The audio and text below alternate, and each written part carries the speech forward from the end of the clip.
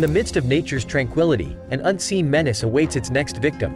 Meet the tick, an innocent-looking arachnid that poses a hidden danger. Ticks are known to transmit a range of infectious diseases, including 5. Anaplasmosis, a bacterial infection that can cause fever, headache, muscle aches, and other flu-like symptoms.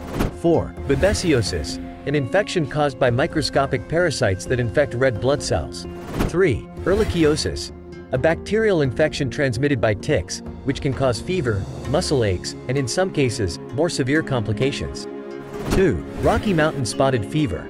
This disease can cause fever, headache, rash, and can lead to more severe complications if left untreated. 1. Lyme disease, the most common tick-borne illness, caused by the bacterium Borrelia burgdorferi.